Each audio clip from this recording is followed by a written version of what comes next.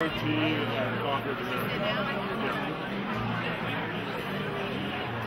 at the Republican Watch Party at the Renaissance Hotel here in Dallas, Texas. There's a huge turnout here tonight, and of course there are a lot of John McCain supporters.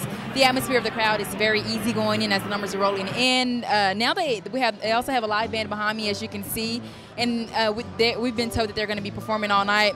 Also, along with other ticket candidates that are on this Republican ballot, they're here. We had a chance earlier to speak with Judge Mary Murphy, and she's very excited about not only her campaigning but also the presidential campaign. She feels that this is a very historical event that's happening here tonight. As we're seeing right now, the current numbers that are rolling in, Senator Barack Obama is in at 200 and Senator John McCain is in at 124. I talked to a couple of people earlier and they said that no matter what the numbers come in, that it can always turn around easily and that they're still going to have hope for their Republican candidate, Senator John McCain. Sam Johnson, candidate for U.S. Representative District 3, gave a brief speech. He appreciated the people's support. He stated he wanted to continue to fight for lower taxes. He wanted to drill for oil, and most of all, he wanted to thank our military. He ended the speech by saying, "God bless you, and God bless America." This is Latanya Richardson reporting live from KDUX TV. We're here live at the Republican National, the Watch Party here at the Renaissance Hotel in Dallas, Texas. And here joining me, I have Robert Schlein. How are you today? Oh, I'm doing pretty well. I guess I should say, how are you tonight? I'm feeling great. It's too bad the election is not going our way, but doing well. Okay, now you're a representative for a group for gay equality, is that correct?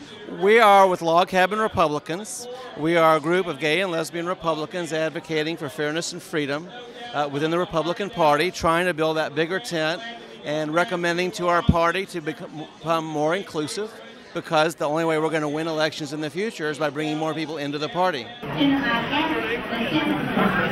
sure this region's ready to elect an Asian American woman?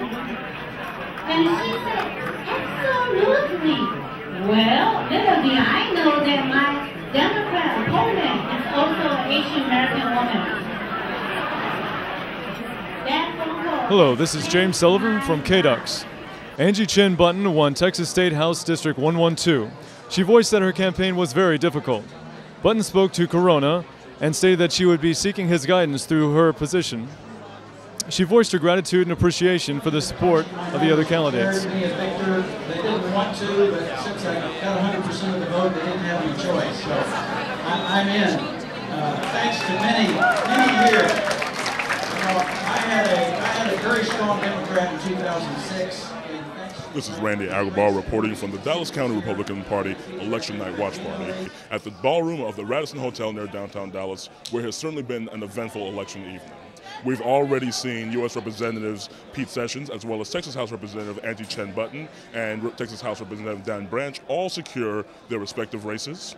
And finally, after 2 years of campaigning, we can finally announce that the 44th President of the United States of America will in fact be America's first African-American president, with 306 electoral votes to John McCain's 145.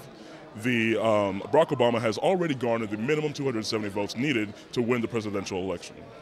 With over 50% of closed precincts reporting nationwide and more yet to come, Obama never once lagged behind John McCain in the race, and John McCain has already given his concession speech.